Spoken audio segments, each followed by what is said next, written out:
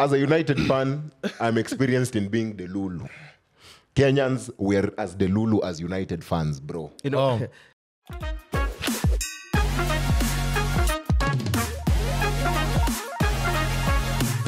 All right, welcome back to the Wildcard Podcast. Of course, my name is Brian Waudo, joined by Venant. And of course, Nyashe's twin. Jonito mbogwa. No socks, no official shoes. Just it no different. I'm happy. Yeah. Just like the Sox have won. And I'm ready to be the gaffer for Man United. Yes. No man, I'm official leave. I support you. Unataka assistant coach? At least. So to say me Wildcard has done a good transfer. Yes, 100%. I never want to see Nyashe again. Anyway, this week's episode we'll be talking about the civil war that is going on at Chelsea. And we'll talk about Deschamps and why he's ready to leave right now. Okay, fair enough. And also, Junimeva Jizia Manchester United. We'll just talk about how Man U fans are the same delusional as Kenyans. Remember, this episode has been brought to you courtesy of Sport Pesa. And as we delve into what's going on, there's a big game this coming weekend. Of course, personally, from my perspective, the best derby in all leagues in the world, the North London Derby. Venant, is there anything you have about the North London Derby you want to tell us? Manze mina freya sana, because if you know the history of this fixture, Goalfest, and a lot of legends, Henry, Nani, wamefunga, and I have a question for you guys. I need to know, quite North London Derby, who has the most goals between Arsenal and Spurs? Quite North London Derby. Question of the week, pale kwa comments the YouTube. Yes. I'm pretty sure it can be an Arsenal player. Anyway,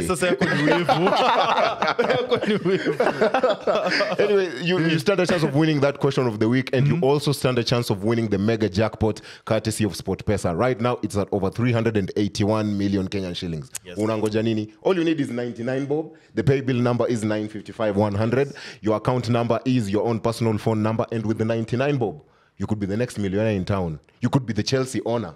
We don't know. Unaweza huko Todd Bowley, uongee na Todd Bowley umwambie, hey bro. Exactly, yeah. Because I've been seeing there's a lot of back and forth, zig and zag. Todd Bowley versus, what's his name? Beidad Ebagli. They want to buy each other out of Chelsea, but I firmly believe it's a stupid decision. Why? You're just 2 years into the job. Mbona mnakosana? Haven't you been in a situation where you guys have different ideologies, but you're in the same company, in the same group, or maybe in the same relationship? Don't get me started on different ideologies. Ntasema mambo yangu, but I get where you're coming from. I get where you're coming from. Because Todd Bowley is more so like he wants the Galactico signing. He wants to do what Madrid sort of did in the early 2000s and also right now. But Beidad is more so, I want the Datro Fofanas. I want the youngsters. I want to build a bigger team in the next 5 or 10 years. Where would you see it in that kind of position? Actually, for me, for Todd is kind of a delusional person because he can't be buying each and every star that he's seeing from the internet, from the social media, from the fans. Yes. Quick rush. We have the money, go buy with no plan. And it won't last long, to be honest, because he also wants to have a project of building the Stamford within no short time. Alafu Mona, you've seen the wages that he's giving to the players. I've seen the wages of Sterling. I've seen the wages of Jackson. I've seen the wages of Palmer. These guys are ballers. They might as well be playing in the Saudi League. Wase wanapewa domba. Come on, acheni wivu. What's happening here is two Manchester United fans wanasikia wivu because they are broke team pale Premier League. Acheni mchezo. If you have all the money in the world, you're buying everybody.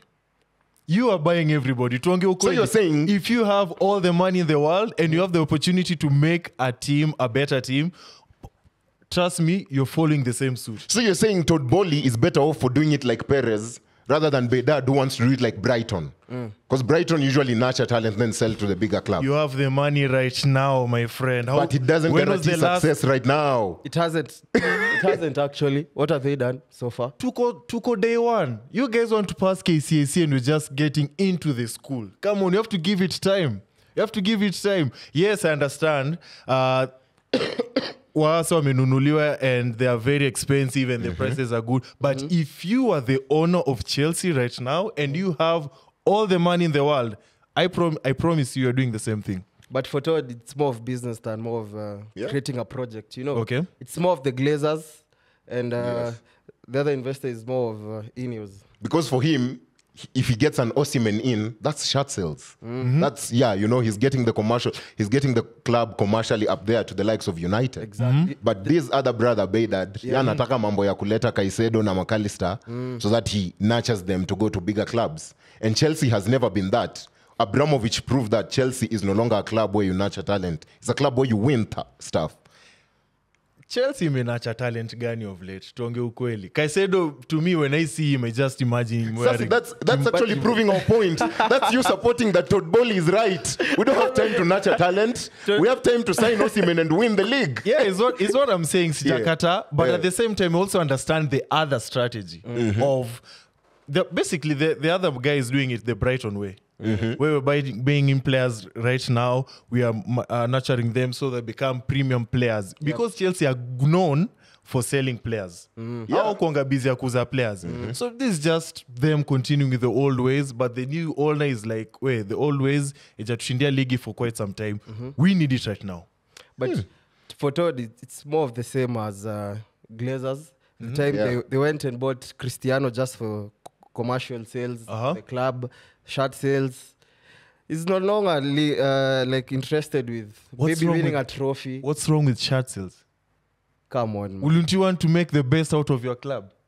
That's not the project that this other investor wants. There's something called football heritage, you know. True, and there's some football heritage. Sawa, Mourinho, sawa, I get it. But there's also business. When this guy came into buy Chelsea and all that, we were introduced to him as a businessman. All Americans are just business people. So why are we surprised when they do business-like behaviors? You wouldn't be pissed off if today Edu decided, from now on, Arteta, your job is not to win the league. Your job is to nurture talent and sell to Madrid and Barcelona. Would you be pissed as an Arsenal fan? You forget at one point you are selling players to Barcelona. No, you were selling deadwood.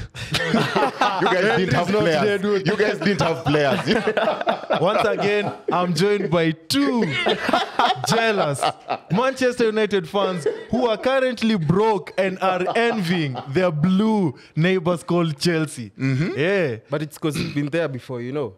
Yeah, exactly. You've been there before. Hiyo ni kitambo. This is right now. Right now, we are not even sure if you guys are going to beat Southampton. That's a clean sweep. Have you seen the form from United players? That's scored. Bruno. Yeah, once. Bruno did what? He scored versus Scotland. Labda. Yes, he did. He scored versus Scotland, but he was not wearing a... I don't care. Come on. Anyway, all in all, for me personally, on this whole Chelsea saga, I want what we were denied with the Klopp thing. Si Klopp ilifaa to pay documentary, but Ahmad akazima yo moto haraka sana. Nakumbuka Ahmad alizima. I want a Chelsea documentary on Netflix. To see what is going on, if the players want to jump ship. Because this is not the drama Maresca needs in year one. This is not the drama you want in your first year in the job. Yeah, generally, he should be... After being given 45 players, come on. He's got enough stress. Let him focus with the players rather than the owner's problems. Yes. Okay. Chelsea are on a Bournemouth weekend. So I wonder how they'll bounce back, considering it's like Maresca now has cleared the unnecessary players. So I believe akona watu wake. We've seen some players have missed out of the UECL tournament and they're progressing. But once again, Manchester United fans. Yes. Weekend. I saw that legendary match. Now, this weekend, I also saw a very big team that was disappointing up in the name of France. Bro, you've been beating your chest. Yeah, France. France. And all this time. I want you to keep that very same energy when you're talking about your World Cup.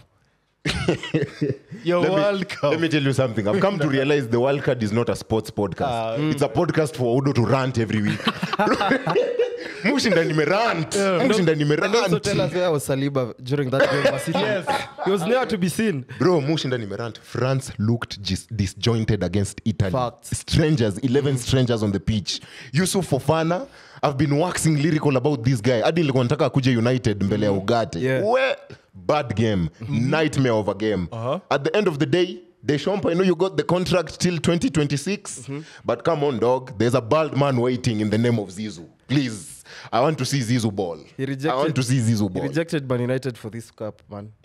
He's going to take the France to the World Cup 2026. Because it's faster to win the World Cup with France than to win a Premier League with Manchester United. Man won 3 Champions Leagues in a row. What are you telling me? What are you telling him? Not with Manchester United. Jesus. But at the end of the day, me personally, by the way, France need to now, like Kina Michel Platini and them man who are at the head of the FA, the French FA, they need to suck. Hey. Bro, every week they need to fire Deschamps. They need to fire this brother because after one game. Right now, the way I'm looking at it, it's not like 2018. It's not 2018. Let me tell you something. Ever since the 2022 World Cup final, France have not played well against the big sides. They've lost twice to Germany. There was a 0-0 against Portugal in the Euros, and let me not even talk about how underwhelming that group stage of that Euros was. And then we all saw what Yamal did to them in the semi-final. I get it. Deschamps has won the World Cup and he's won the Nations League and he's gotten to the semi-final, if not the final, of every tournament he's competed in. But at the end of the day, you can't just be talking. Pogba is no longer there to pass the ball to Mbappe. You have Tchouameni and Camavinga and Kante who we've called back, and the likes of Kone and the likes of Yusuf Fofana who cannot pass like Pogba. So find a different way. Griezmann was the guy linking the midfield to attack. Griezmann is not getting any younger. Why can't Olise do that job right now? Why can't someone like Ryan Chaki come and do that job? End of the day, he needs to move on. But it's the pressure from the France, maybe supporters, from the fans, because you expect a team like France to win each and every time, you know? Because Italy, it has a good squad, but they failed to get to the World Cup a couple of times. But you see, the transition has to take time. That's the issue with France. The coach isn't being given the time to make a transitional squad. Because you can't be calling Kante right now. He did well for the Euros, okay? Yes. Just let him go, nurture another CDM, slowly by slowly. Maybe come 2026, he'll be able to get well. Because right now it's more of a prospect squad. Oh, okay. Yes. There's positions to fight for in that French team right now. But tell us where was Saliba, man. Because, Di Marco, did you see that goal? You see, this is the issue with the Arsenal player. Ameenda huko kwenu training ground yenu ni hell end ama huko ndo mnatonga talent. Ameenda huko amedanganywa na Arteta. Oh, this is how you play ball. Play it like Pep. Play it like sijui tiki-taka. Ain't no place for tiki-taka in international football. Ameona jezi ya Tonali sana kuliko venye alipass hizo ball. Come on. Once again, 2 Manchester United fans are jealous and let's broke just be honest. Let's just be honest. Show. The last time France had a good game, Saliba was holding people's phones on the bench. Yes. And that was the 2022 World Cup. So, ume agree. He has to go back and do his job. That's the last time they had a good game. I'm not a France fan, so it makes sense. Actually, see, I've seen your Calafiori has an knock, actually. Calafiori, sir. I don't know, we have replacements over there. But one question that I have to ask you personally as a France fan, and also for you guys who support France, is the current team better than the 2018 team? The starting 11. The everyone is fit. If you're to come up with a France 11, is it better than specifically the 2018 World Cup winning team? No. I'm looking at the 2018 World Cup team. I'd argue only for Lloris and Maignan, because I rate Maignan. I've never rated Lloris. Okay. But when it comes to the centre-back partnership, Varane, Umtiti, bro, Saliba ain't cutting. Saliba ain't cutting close. Konate pia afiki hapo. You can take up prime Saliba over Varane. Yeah. Or Umtiti when it was prime. Look at Pogba, Kante. Tchouameni, Camavinga can't do that. Come on. They ain't getting to that level. Griezmann is still in the team, but then even Marcus Thuram, Giroud used to be the guy for France. Top scorer. They ain't getting there. Okay, when you put it that way now, okay, he has to go. Yeah. He has to go. Because I would just look at it from an objective perspective, the team is not better. And also, there's another team that people feel it's not better. Yes. Which is? Now, you guys, I believe you guys are going to disagree, but Kenya. At the moment, we aren't playing very well. And I, as a Kenyan fan, I don't like it when I go on to Twitter and we're being compared to Manchester United. I, as an Arsenal fan, I do not like it. So you rate Firat? You rate Firat? Yes. You want him to stay? Yes. But even before, in case you guys don't know, we played on Friday. It ended 0-0, but it's like people weren't so happy with that result. And Kenya hasn't been playing that well compared to like the likes of under 21s. Yes. So the question guys are asking is, what's up with the Kenyan team and what's up with Kenyan fans? Are we delusional or do we just need to accept that Kenya is almost San Marino? San Marino, we're like the same level. One win in 140 games. The last win they got was 2004. Wow, 20 years ago. The same country, actually. It was 1-0. 2024, another 1-0 again. History repeats itself. History. So you want to tell me it's better than just Come one team? full circle. Yeah. So Kenya tuko hapo. Come on. Guys, So, as a United fan, I'm experienced in being Delulu. Kenyans were as Delulu as United fans, bro. You know, First things first. Yep. Kenya has qualified for the AFCON twice in 30 years. Accept where you are. Accept where you are before mwanze kusema hapa ati, oh, if Olunga was there, he could have scored a hat-trick. It wouldn't have changed anything. I think Firat was absolutely right in his own words when he did say that, first of all, we have to accept where we are. Okay. Msijieke huko juu, na bado hata, if you can't even dominate your own East Africa region, utadominate aje continent mzima. But at least he gave us a trophy, the Four Nations tournament. Yes. At least we have tested the glory kidogo, you know. Because maybe the choice of selections, his starting 11 is always the issue. Yes, because he always gets the subs right each and every time. We play much better in the second halves more than first half, generally, under his tenure. Yes. But let me ask you guys this. Were you guys surprised that we couldn't get the job done? I don't think so. I don't think so. I don't think so. Bro, we don't have any quality facilities. Don't even get me started about the quality stadiums. The reason we went to Uganda is because we don't have a stadium with that level. We can't compare. I agree with you, because when I was watching that game, I like my eyes could macho yangu ilikuwa inaangalia tu pitch all the time. I was very amazed at how the quality of that pitch is and how much I was wishing, I wish this was Nyayo. I wish this was Nyayo. I wish this was Nyayo. Talanta imefika wapi?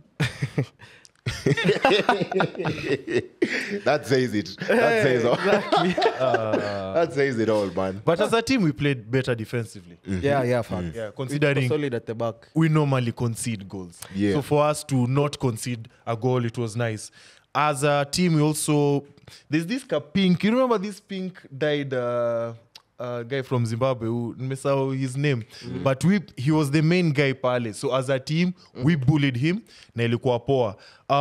Austin, once again, I see a big future with this guy because kwa Gor anacheza vizuri, and also in the Kenyan team he's playing very well, and I see a big future. Eventually he'll fly out. Flying by. Yeah.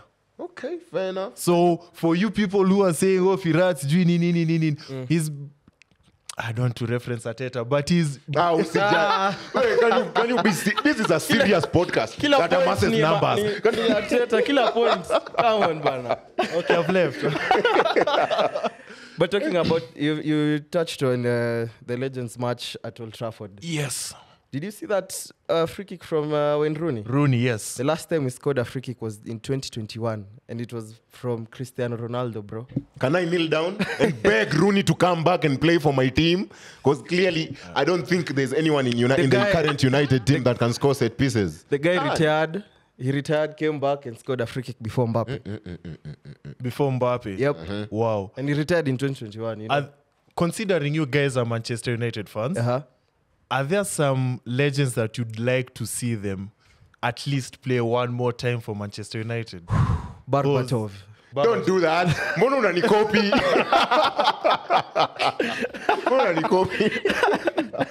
But you absolutely... Please, the floor is yours. Berbatov. Yes. That guy can score, man. So clinical. We are tired of having too many project strikers, bana. Yeah. we are not nurturing talent. We want people who are lethal in front of goal. People who you can have in your FPL squads. And unpopular opinion, I know not many people will support this point, but Michael Carrick. The unsung hero. The unsung hero. Let me just... Uko good company kuna contract assurances. Nyash does not deserve one. Please come back again. Please do. Wow. Those 2 words, Michael Carrick. What about... Midfield controller. Manze. What about Nani or Evra? Not really. Unasema nini? No wonder mjashinda ligi 21 years. Why are you saying those guys look fit? Like Nani actually looks the same way. Okay. Since I'm the number 1 guy who wants Shaw out, I'd take Evra. I'd take Evra back. Yeah, because Shaw is clearly unfit to play for my club. Dennis Irwin. Yeah. Yake. Okay. So basi, Jonito, I just remembered. You know KPL is back this weekend. And we have to start with the league leaders. I'm not talking AFC about Leopards. So angalia ligi sahi. No, angalia sahi. Okay. Who are AFC playing this weekend? Posta Rangers, a very, very difficult game. As much as it's a home game, it's going to be a tight one. Hii itakuwa kama Daret wape nne. Haitakuwa rahisi. I can see it ending as a 1-1 draw. 1-1? Yeah, 1-1 draw.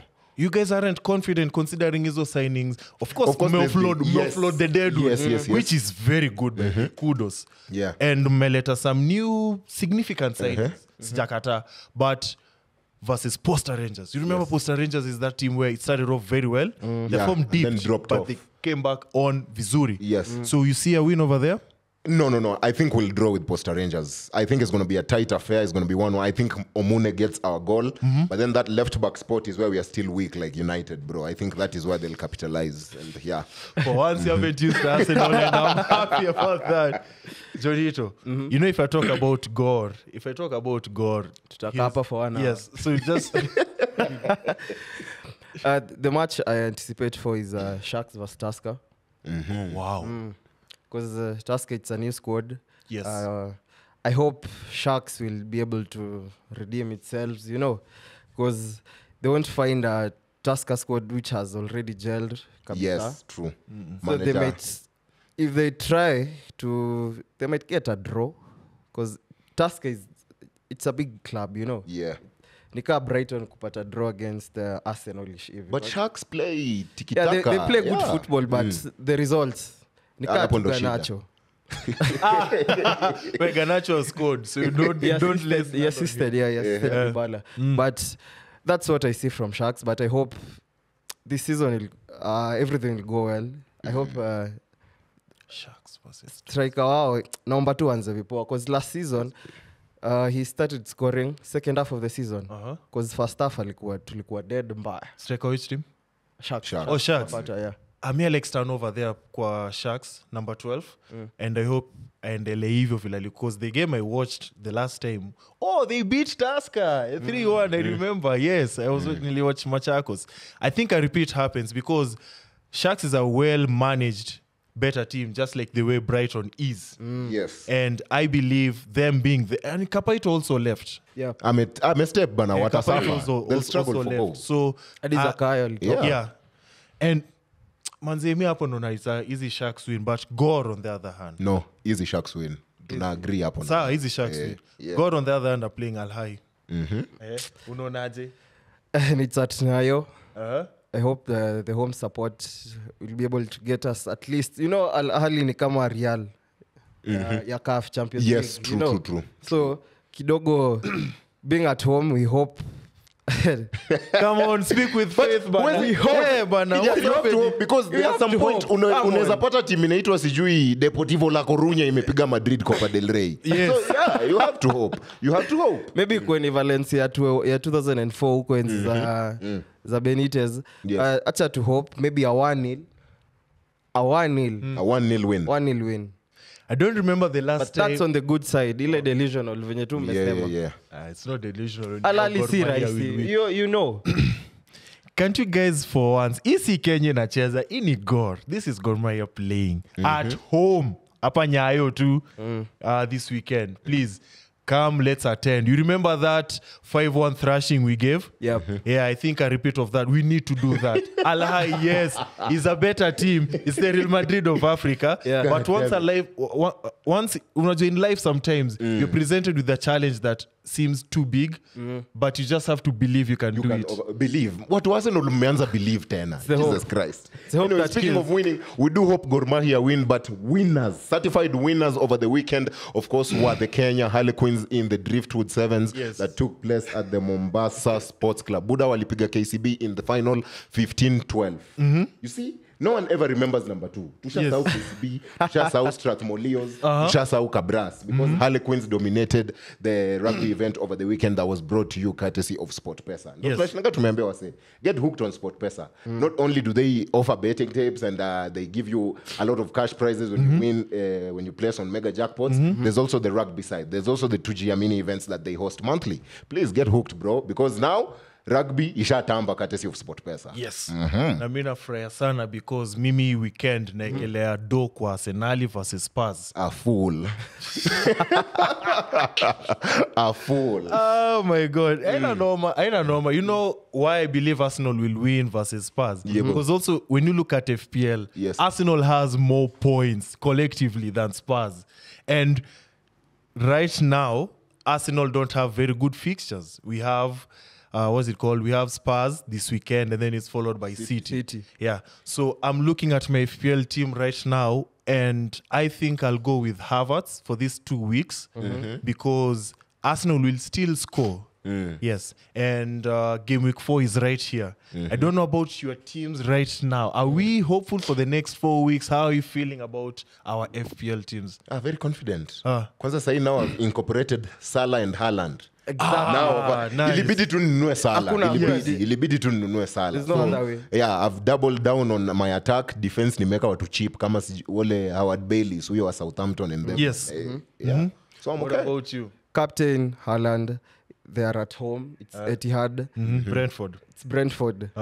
Back-to-back home games for City. City. Hey, Haaland is eating Brentford, good. then Arsenal. Alafu you see Pep alisema their pre-season is now over. Boom. So season imeanza, you know.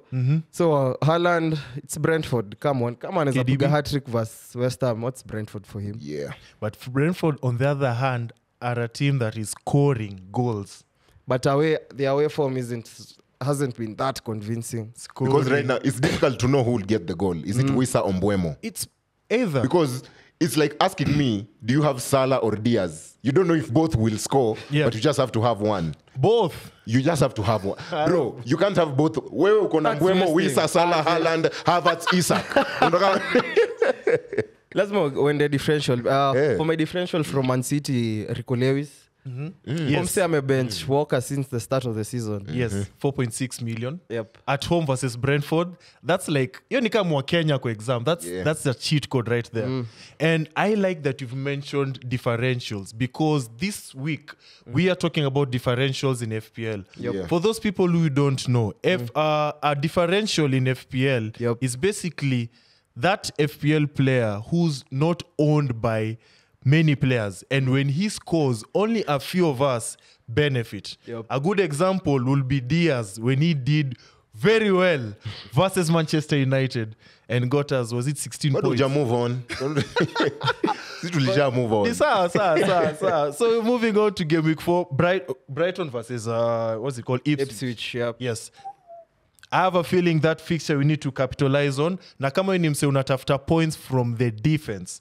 Pale Brighton will get you. I see a clean sheet pair because Veltman and Dunk, they're also getting you the assists so far. Out of party attacking returns on top of clean sheets. Pale forwards, I have Pedro or Welbeck. João Pedro. Yeah. I'd give João Pedro because he doesn't have many. He's not selected that much. Yeah, so even though Naiona pale Brighton versus Ipswich have been conceding goals, unfortunately. And with Ipswich, I'm yet to pick a player for you guys to consider. We move on to Crystal Palace versus Leicester City. Pale may have easy for me. Yeah.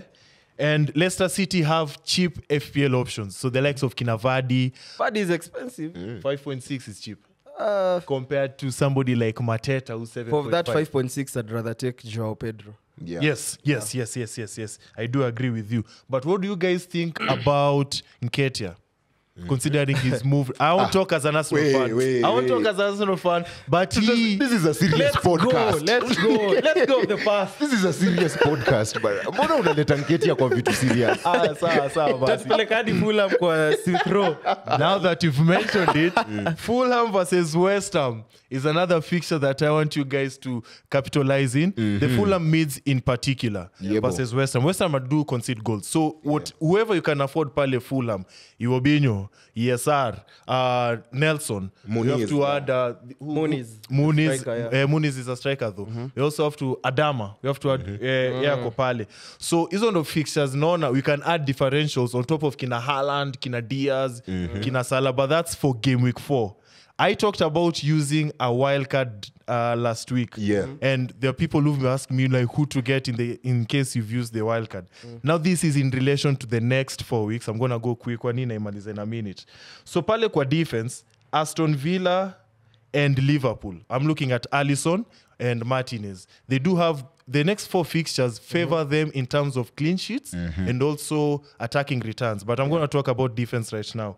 And Liverpool have kept a clean sheet so far. Pale kwa defense, if you can get Digne, Trent, or Konate, Brighton defender, or Mseka Dan kama Veltman, you'll be good with that. 3 at the back. Pale mid, I'm looking at Fulham midfielders. Spurs, have to look at them because for them to win, they have to outscore their opponents. So the Suns, Muita Sons of Spurs. Madison, Johnson, Chelsea too.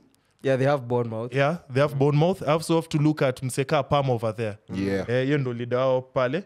And then Aston Villa, Onana. I'd give not Onana. Come on, Onana won't give you points. Yeah. Buy him say kama Rogers. Rogers and Onana, same price. But Onana is more CDM-ish. It's not guaranteed points. Really just give you maybe a 1 point clean sheet. Because the other game he scored was just out of luck, to be honest. But I'll explain why I said no, Onana. Okay. So here's the difference between Rogers and Onana in FPL. Rogers kwangu reminds me of Musiala at Bayern. Like anacheza vizuri and you know eventually he'll get something. Onana, on the other hand, has been scoring goals out of set pieces. So even if I'm saying Tillemans, that's why he's very good in FPL right now. And Aston Villa have good fixtures and he's not come up. So I see Onana continuing his form. That's why. But of course, Rogers, you can get him. Easy, I've talked about Crystal Palace. Ben Pale kwa forwards, I have Pedro Welbeck. You might not like this. Jackson from Chelsea. And Vardy from Leicester City. In starting 11 differentials. Of course, I haven't mentioned Liverpool because you own them. I haven't talked about Kina Haaland. There are people who you already have, but if you're looking for differentials for the next 4 weeks, these are the players who are going to get you the points. Okay. There's only one thing I'm looking for, bro, because when the drift was happening in Mombasa, I'm pretty sure there's one person who can't swim. I know he was there, courtesy of SportPesa. Where's Steve? Jamaa anajua kuswim kweli? Hakupotea huko baharini. I don't know where he is, man. Anyway, we gotta ask, where's Steve? Yuko wapi? Hey yo, Wagwan guys. Where Steven is in Mombasa this weekend for the 5th outing of the 2024 SportPesa National 7th Circuit. Na kama unaangalia magidhani ya 6 tu hapo right about 6 na action imekuwa ikifanyika uko on that pitch. And as you know with the rugby bila sherehe si rugby. So ukiangalia tu on my right, nakwambia it's looking amazing. All the buddies are here. Everyone is here. So it's just time for sherehe. Just in time. Remember South Africa is also playing New Zealand. But mambo imekuwa tu vizuri on the first day. KCB wame-qualify to the main cup quarters. So just waiting for day 2 and see how action goes. But for me, over and out in Mombasa, mwanangu, naambia acha nipunge unyunyu. Chapeni kazi watu wangu.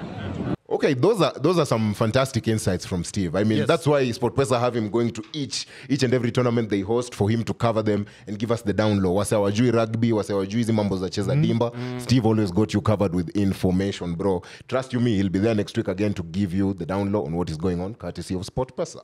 Yeah. Na pia sema watu wenye wajui ball pia kama Manchester United. Sasa sisi hatujui ball aje. Hamjui ball. Your manager doesn't know ball. That's why Steve is out there representing. Kwani manager wetu ni Firat? Oh my God. You know what, Brian? Yeah. Me, I think this time we have a new winner pale kwa trivia. Who? And I think I'm gonna win it this time. Unaona shida ni thinking. It's not your strong suit. Fikiria ni bure. Kwanza wacha niwashe. Oh my God. Yebo, please give me my competition now. It's time for trivia. Mr. Liverpool fan. Okay, let's start with question number 1. Which club have played in the most seasons of English top flight league football? I'll go Everton. Everton. Ooh. Yes. Pay me my money. Aye. Guess what? Guess what? Let's go. Number 2. Who are the only club to have won just one match within a single English top flight league? Derby County. Pay me my money. 207-208. 207-208. Yeah. Who was the first non-British manager to win the English top flight league? I'd give Jose. Who? Not British. Alex. Alex who? Sir Alex. That's not non-British. Yeah. He's a British. Z. British. He's from Scotland. Scotland. In the UK. Yeah. I'd give Jose. I'd say Jose. No. I go with Arsene Wenger. Correct. Yep. Yes. 98. Which footballer has won the Premier League with both Leicester City and Man City? Leicester City. Hey, Leicester City and Man City. Go. Go. TikTok. Mahrez. Got it. Jesus Christ. You're first to press. Another one. Maliza sasa. Last one, yeah? Yeah, 5 questions. Samuel Otieno Samuel Otieno. plays for Mara Sugar. Scored a hat-trick on match week 1. But who was the first player to score a hat-trick in 3 successive matches in KPL? In KPL. Hapa tutagesa hadi kesho. Hii season ama? See season ever. Hii tutagesa hadi kesho. Wait, what's the question? No, it's confused me. Who was the first player to score a hat-trick in 3 successive matches in KPL? Wow. Oliech. Nope. Well, I'm going with Omala. Nope. Wako down. Olunga. Textingi ana flop. Jesewere. Oh my God. So it's a draw between me and Venant. It's a draw between me and Venant. Today you've done a good job. You failed Nyash. Please come back next week and give him 0. Oh my God, but he was quick to press the buzzer. I have to give him credit for that. Oh my days. Wow. Mushinda tu nimewin. Wow. Why are you asking me questions about AFC? Where you should anafaku hata hiyo cause he's a AFC fan. It's supposed to be -1. You're an FC fan. You're supposed to answer that. At least I went with God mind. Just as a head of production is a United fan, so I might put some money in his pocket. As a visitor, I can't come and outshine you guys. You know, I had to give you respect. I have to give you respect. Bana, Dominita tena. Wow. So since it's a tie, let's do one round off. The last one. Which team has beaten Arsenal the most? I should know this. Man City wamewaoa mbaya. Nope. Man United. Lakini You said He said Man United. Once again, -1.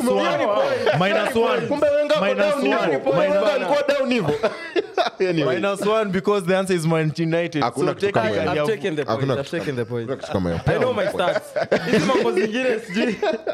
Anyway, that was a good trivia. Trivia seems better without Nyash. But he is always. Anyway, that was good. At the end of the day, is there anything left apart from last week's question of the week? Last week's question of the week. There was no winner actually for last week. There was no one who answered it. But yeah, this week I believe you're gonna have it. There's the giveaway. Yeah. Okay. Yeah. So yeah, that's it for now. That's it for now. A reminder: the question of the week this week is who is the all-time top scorer in the North London Derby? Yes. Yep. Definitely not an Arsenal player. Sindio. Wait. Once again, I'm joined by 2 Manchester United fans who are broke and they're envying the rich. Okay, up until next time, I've been Waudo waiting for Nyash's 5K after Arsenal failed to beat Spurs and City. Venant, best field manager in town. And Jonito Mbogwa, you can catch me on Zoza Podcast or Sportscast. Tuna tu Zoze mzee. Top shotter. Till next time, man.